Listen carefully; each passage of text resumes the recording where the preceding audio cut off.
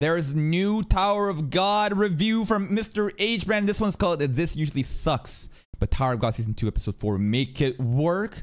Guys, if you want to learn how to do YouTube, if you want to learn how to do good titles, look at what Brandon is doing. Every one of his titles are just packaged in a way that like even like audiences that doesn't watch Tower of God want to click on. But hey, let's see what he has to say.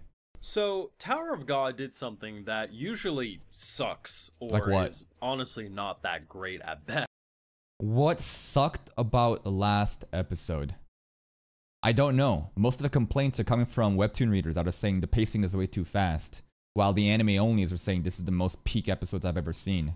Like, there's such a dichotomy between hardcore webtoon readers of Tower of God and the anime-only normies that are enjoying this shit. It's like duality of man. One person says, this is so peak, this is so high, and the next comment is like, I cannot believe how poor Tower of God adaptation is. Best in a lot of shows, which is the moment with our boy Wangman at the end. He is a feisty boy, and he's ready to kill because of what happened to Nia. And honestly, that rage, that ferocity, to have it then toned down to saying, you know, I'm not going to be like you, I'm going to change my ways. Like, in most shows, I actually don't have a lot of issues with it, but I usually am not the type of person to be like, damn, that's such a great scene, I'm so proud of him for not killing. It's more of like, okay, yeah, I get it, but it is what it is. Oh, I get it. It was basically a lurker, right? The way that he went the high road and said, you know what, you're also a victim of the tower. This cycle of revenge and pain will never cease to exist.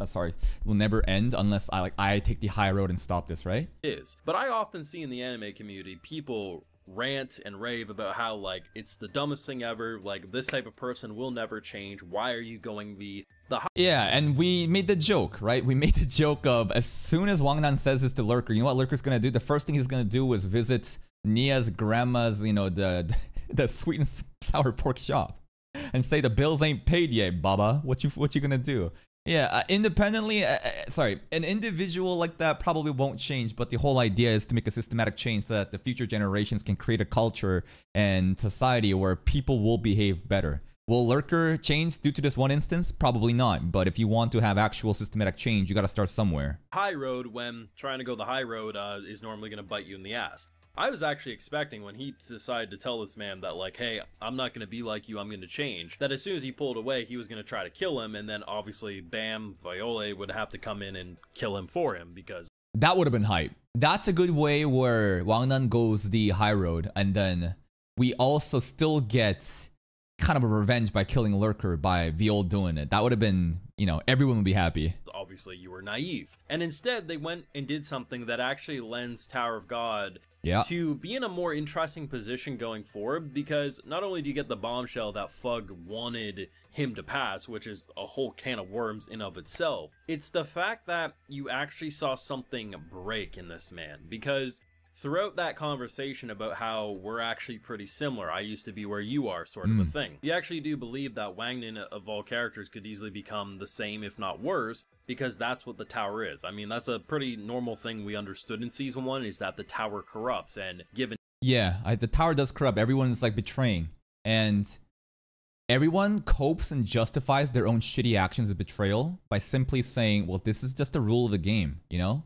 I'm just a player. If you want to be mad at the creator of the tower. So the whole idea is to have reform in the tower so that no one has to behave like this. Everyone can justify their shitty behaviors by saying it's for the sake of climbing the tower. But is that really the type of society you want to live in, where everyone's out to get each other? Sounds like a pretty shitty place for me. Sounds like a lot of paranoia. Debts and everything like that, it's no wonder people do end up in pretty bad situations. Does it excuse situations? No. But the idea of basically announcing that, like, this is going to be the start, that, like, I hope if I ever get so corrupted, which he already doesn't really think that highly of himself, that people would give him that way out as well. And the idea of wanting to scale the tower and bring about that change and being the change he wants to see, like, becoming the devil and almost siding with the devil, is such an interesting way that they handle that entire situation. What did they say? If God is going to forbid, if God has, if you've been like, what's the word? Not forbidden. If you've been forsaken by God, then make the deal with the devil. I think they said something like that. And in most shows, I think a lot of people would come out saying that sucks. But I'll actually be shocked if most people don't actually kind of appreciate the way Wangnan handled that entire situation and actually did something that was actually Quickly, I gotta dispose of a monkey. Hey, retard. What do you think I'm doing right now, Azure Lumiere? What do you think I'm doing right now? I'm literally reacting to a video I'm in the middle of recording, and then you decide to come in and ask a personal question. You decide to come in and ask a personal question, just disrupting the entire flow. What the fuck do you think is happening right now? You know what's happening right now? You're about to go on a 2-week vacation, dumbass. So fucking stupid, dude. Have some social awareness. A streamer is trying to make fucking content in the middle of recording. You try to have a personal conversation, like Jesus Christ. Then again, why do I have any expectation from basement dweller weebs? Of course they're not going to understand social cues. Quite compelling. Now, of course, I do have full live reactions over on Patreon. If you want to see my full and good thought to any of these Tower God episodes, it's going to be over there exclusively. Go check it out. This season of Tower God isn't perfect by any stretch of the imagination, if I'm being honest, but it's something. 4 episodes in, I would personally rate this at an 8 out of 10 minimum of enjoyment as an anime only, which people are going to think it's a hot take, but I bet you those people are going to be webtoon readers. I thought the anime was perfectly enjoyable so far. Every episode has been really, really fun. Thing that does have my interest. And honestly, the surprising thing for me is the thing that has my interest the most is a character that got introduced.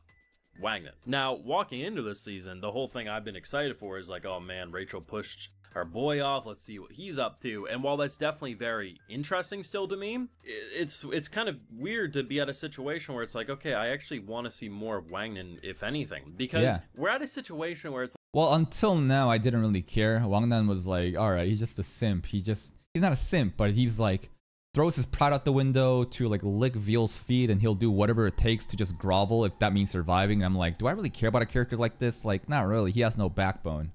But then the most recent episode just did a complete reversal of my opinion on him, because he stood up for himself and he even challenged like principal core ideologies of the tower and has like a goal. And the more I think about it, he is the person that will put on the throne if Veal is going to slay the king, right? And the poster even shows those two of such importance. It's not, you know, Bomb and Blue Turtle anymore. It's Bomb and Wangnan.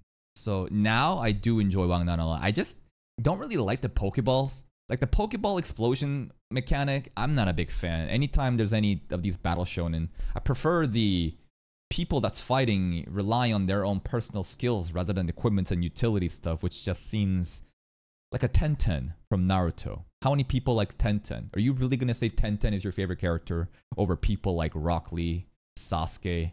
You know, it's like, I don't really want to be a Tenten, man. It's like at some point I feel like we're gonna get a flashback. There's gonna be a flashback episode or something, and we'll get a little more confirmation of what happened in the in-between of season 1 and 2. But the unfortunate thing about this season for me, and I'm gonna be honest, okay? I'm gonna be Let's hear it. Let's hear it. This season's anywhere close to perfect, and I wouldn't say it has the same level of excitement as season 1 does for me. Ooh.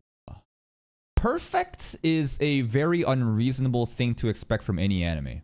I don't think I've ever seen a perfect anime, to be honest. Perfection is not supposed to be possible. It's a relative point to compare other series to.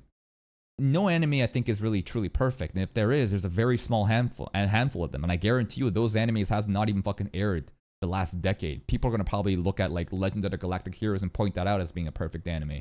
So like that point of contention, I think, is pointless. Regarding the same level of excitement as season 1, season 1 was pretty hype. Everyone has their own nostalgic moments that they refer to. Nostalgia can somehow override recency bias as well. And everyone's entertainment is subjective, so totally fair for him to say season 1 was more exciting. But for me, if we compare the first 4 episodes, season 1 for the first 4 episodes was really hype. It was really fucking hype. I don't know actually anymore. Me. Now that's going to ruffle some feathers for some people, but I'm going to be honest. The big thing that I have an issue with when it comes to this season, after now watching a month of this show, 4 episodes, is that it almost feels like it acts like we've known characters longer than we have. Now, if this was coming off the heels of season... Like Nia and Miseng and Koseng and Hwaryong? Like, is he talking about the new set of characters right now? Like, season 1, obviously, they had a lot of time to develop. Like Endorsi, Anak, Chibisu, Serena, you know, even fucking Ho, Laure, right? The OG gang. And you get to know them, you're constantly with them, and you become friends later. But in the beginning of season 2, I guess for the sake of pacing, they're rapidly advancing the relationship with the characters, and they're already just kind of playing cards, you know, casually, having slice of life moments, and maybe some people are not able to feel that connection because, again, it was rushed for the sake of pacing in terms of how much, you know, episodes are going to be able to adapt off the chapters they have in Tower of God. Season 1, and we're still interacting with characters or, you know, relationships from season 1, it'd be a little different. But I didn't actually care about that death, if I'm being honest. Cared in the way that it clearly affected characters, and I was like, okay, that's good emotional storytelling there. But it almost was like, it felt to me like the show wanted to act like we've known this character our whole life. And it'd be different if this happened at like episode 8 or something, and we've actually built months of like character building. And yeah, we've had a couple slice of life moments even in the But like, here's the question I pose to you. Imagine that the most recent episode was the end of season 2 finale. This is episode 13 or 12. Because we spent the previous episodes doubling, tripling for the sake of proper pacing and adjusting. Would you want an entire season based around this arc? Right? Because like, what is the alternative? We're in this current arc, and yes, we could flesh out each character almost like a one-to-one adaptation of the webtoon. But if you do that, it may satisfy the small percentage of webtoon readers that wanted a proper adaptation of Tower of God, a slow burn. But you know what that's going to do to the 99.999% of the anime-only audience that's watching this shit? They're going to say this is more mid than season 1. People aren't going to buy merch, DVD sales. People are going to talk about it. And then no more Tower of God. I feel like a lot of people have a misunderstanding of what the point of an anime is. An anime is supposed to be, and it's not my thought process, this is just a business strategy. This is marketing and advertisement so that you go to the source material. This anime is intended for a totally separate audience. Let me give you a reference. You know Oshinoko recently? Oshinoko is talking about theater play, and one of the biggest points of problems right now is how the manga tells a separate story, but a theater is a much different experience. It's a totally separate experience for a different audience. And this is the same thing with anime and the source material. You're giving a different experience for a different sort of audience to pull those people into the hardcore source material. And to have an expectation of fleshing out multiple episodes so that you can have a one-to-one, I feel defeats the purpose of what an anime is supposed to be, and in fact, just fucks you over in getting more anime-only content. But I know for a fact that sweaty, you know, webtoon readers that are so gatekeepy of this show is gonna be like, we don't need the anime. Just don't ruin Tower of God. Just shut the fuck up and read your books. This is not meant for you. This is meant for completely other people that's trying to get in on something that you love. Previous episode, but it's like, we actually didn't know a lot. Which, here's the thing, to play devil's advocate, it doesn't always have to be. Like, a lot of shows start off with big deaths, and clearly we don't have a connections to said deaths, but it affects the characters we're following, so we care. And in this case, I feel that way. I do care for Wangnan and the rage and sorrow he's going through, alongside all the characters. But there is something about how it just, like, the way these characters interact is almost like the show's trying to make me feel like I've known them for far longer, and I don't have that connection. And that is the unfortunate byproduct of pacing stuff like this, right? I can totally get that. For me, the thing that is selling me on watching season 2 is the whole Viole plot and Wangnan's plot, and why Fug wants to let this boy rise up the tower, where he'll go as a character. I think it makes a lot of sense why Fug wants to get him up, because obviously we're trying to dethrone the king, and if we dethrone the king by using a slayer, who's going to replace the throne? It's not going to be Viol, probably going to be Wangnan. Probably one of, if not the most fascinating characters that I can recall in Tower of God. Granted, it's been a hot minute since I watched season 1. And obviously I'm excited with the cliffhanger. It's not really cliffhanger, but little tease of what we could see next week. Blue Turtle. But at the end of the day, this Pokemon Master is just so fascinating. But if I'm being 100%, I don't really care about any of the other characters so far. That's totally fair. I actually don't care about most of the other characters either. Horyang was a bit interesting, and then he kind of popped off recent episode with the new form, the devil's in my right arm, and his side mission of trying to find this person. AK Raptor got a lot more love last episode, and you get to see how he's an actual dad, and he does have a daughter that was taken away. Those two characters I do care. The two other girls, the little girl and the older girl with the glasses, I don't give a fuck. Prince, I didn't really care until recently, and now it's interesting how this Nepo kid that I thought was going to be an antagonist is suddenly kind of he has no faction anymore, right? His people left him, so he has no choice to join us and do that. And the young girl, she is the most overrated. You guys are so fucking horny. Hot take. I think that the young girl is extremely overrated. And you guys just love her and say would, because you're thinking with your head, and it's not the head up here. Think about what she's done so far in the anime. Can you really say that she's great? She's a narcissistic bitch. Nothing wrong with that. And Dorsey is one too. But I don't care about Dorsey too much. Hwaryeon, exactly. Hwaryeon, best girl, bro. Like, a young girl? Nah, bro. I ain't about it. They get shot if they do. Like, there's some badass moments. A man unleashing a devil in his arm. I think that's pretty badass. That was sick. I'm like, okay, I want to see more of that. But if he was to die tomorrow, I'm not. Yeah, there is no personal connection like we have with like Blue Turtle or Rack. But it's only been 4 episodes. Like, we gotta let this shit cook. Like, could you possibly say the same thing, right? If I ask Brandon, if we're in episode 4, I don't know exactly what episode 4 is in Tower of God. I think we're about to get at the Crown Games. If you ask, like, would you care if Blue Turtle or Rack died? Like, would you actually care? Maybe he'd have the same answer, right? We gotta let these characters cook. Not gonna shed a tear. And that's the thing. Some people are gonna say I'm being too harsh, but it's like, I'm just honestly being honest. Sure. That it does feel like something's missing with season 2, and I don't think it's the shift in art style that some people are bringing up. It's or the that pacing. The animation's bad this season. I mean, the animation, especially when they go into those different moves, it looks really, really good to me. I guess in a weird way, it feels like the cast is a little too bloated for me right now, and the more they focus on, I think this is why this scene... Bloated. That's a good point. The cast is too bloated, and I think this will be a problem as we start to introduce more and more characters. Like, how do you possibly... Like, here's the thing, right? Let's give Date Alive as an example.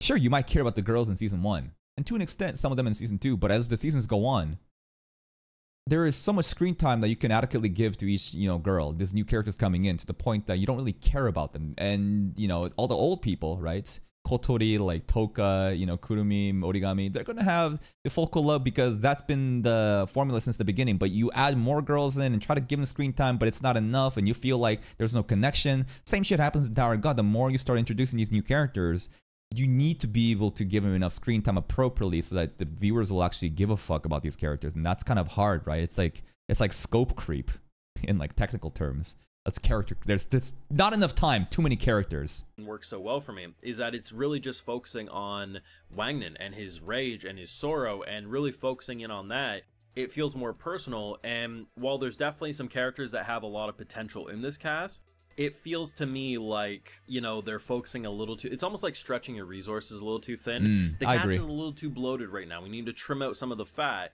And unfortunately, that's probably... What if they bring more fat and just more new characters? Probably also a reason why I'm okay with characters maybe not making it like they did. Though they did bait me last week. I didn't see anyone think that that man didn't die because like, Rob Devil? Like he was dead. That was the craziest and the dumbest and the funniest plot twist. It's like Rob Devil's dead. Prince goes in, opens his fucking box. Rob Devil's like sight, kicks him in the side of the head. What? You weren't dead? I'm like, okay, the kick was funny though, at least. Comes back only to actually properly get killed, and goddamn. But I will admit, I actually thought they were baiting us. I didn't think they were actually gonna kill Nia, and then like... Same. I didn't think they would kill Nia. And I didn't really give a fuck about Nia. Because again, like, who cares about these new characters? Of all the characters that's shown too, Nia has a lot of no screen time, no dialogue. Like, who really cares? The saddest thing was Wangnan realizing, like, he was eating sweet and sour pork alone. That shit was kind of sad, right? Funny and sad in a weird way, but I was surprised that they killed Nia that quickly. Like, when the initial hit happened, I was like, okay, they're gonna barge through the door. No, they actually committed to it, and it did hurt. It did hurt in the way that I was like, okay, no one deserves that, but it was just, there's something about this season where it's almost like, sometimes I feel like we're missing episodes is maybe the best way to put it. Like, I should have bonded more with these characters up to this point, but I do feel like now that it kind of feels like the setup's over, like that's kind of like the best way to put it. It feels like we've got a way through all of the setup, and we're at a good point now, especially with these two working together and kind of like, it's almost like the enemy of my enemy is my friend. A deal's a deal, so we're gonna work together and working with the devil. And honestly, that's the best praise I can give the shows currently, is that Wangnan as a character, to introduce someone who almost feels like they're trying to steal the protagonist role away from who we are looking at as the protagonist, and just somehow quickly come out saying, I'm actually okay if we want to have more of a dual-wielding protagonist role, is something that's really, really impressive with the writing. It's just there's a little too many characters. it's pretty ballsy that SIU would just introduce this new character in season 2 after, because like everyone's expecting Blue Turtle, Rack, Bomb, right? That's the original crew, but it's like we haven't even touched on them. Blue Turtle shows up at the end, but like now there's like this other character, Wangnan, who may be even more important than Blue Turtle, right? That is such a ballsy setup thing to do, and I hope it pays off. Characters going on screen right now, and a lot of them I don't really care about, but I'm open to see how they can evolve over time. Chicken Lover decided to give everyone a nice little lunch, and with sauce too. That was a peak line. He's like, all right, you can order KFC for everybody. With extra sauce? Yes, with extra sauce. You can use the company card. Then Love said, you motherfucker should be grateful that I bought you chicken. It's like, come on now. I thought it came out of your salary. I bet it came out of his card, bro. I still don't know why he wears that shirt, but he apparently is quite the chicken enthusiast. And yes, I like he loves how chicken. They even acknowledge that in this episode, talking about chicken. It's like, okay, at least they're self-aware with the weird shirt he wears, but good episode. I love the weird shirt. I love how SIU tries to give a fuck about different characters. Also, shit, sorry, man. El Drago, thank you for the sub, man, 6 minutes ago. But I actually do love the, what's going on, bruh? We're finishing off a video right now. Thanks for the raid, boys. Hope you had a good stream. But I actually do love how they gave a fuck about these different characters and wants to give them different quirks, even if it's something as menial as him loving fried chicken. It just adds that extra, what's the word? It's like extra polish, rather than like a mangaka or someone just like having these side characters that don't matter and just like CGI, just copy paste the characters. It's nice. So probably, not even probably, easily the best out of the 4 if we're being honest. I think it has a lot more right than wrong. I just hope that the next batch of episodes, the next 4 or so, are going to feel a little more structured, because right now it kind of feels like it wants us to think we've known these characters. Nah, if anything, we're probably going to maintain this current pacing, and who knows. I think the issue with him feeling like there's missed episodes is because of the pacing and how fast they're trying to adapt the webtoon material in order to give us a concise and hype anime that the anime onlys can enjoy while, you know, pissing off the webtoon readers. But I think that this problem's not going to away because it's the current strategy right now. But if we don't have enough more characters, if we don't have new characters being introduced, then I think that it's going to be fine. We just got to let them cook and for us to actually give a fuck about them. Characters longer than we have, but that's just me. Of course, let me know what you're feeling down below. Guys, please go give Mr. AHBrandon a like, sub to his channel, like the video if you haven't. That's a pretty good breakdown of what's going on in Tower of God. And me as an anime only watcher, I think that there's no issues with Tower of God. Sure, I might feel like some of these characters are a little bit forgettable, but if you ask me in episode 4 in season 1, if I actually gave a fuck about all the side characters that they introduced, I'd probably say the same shit. I think that we need to give him a little bit more time to cook, and by the end of season 2, I bet he will give a fuck about some of the other characters. And for the webtoon reader that's mad, I'm sorry. The anime is not for you. It's for the masses like me who are just getting into the show and may even want to pick up the webtoon afterwards. And if you're mad about that, listen, you got to get a fucking job.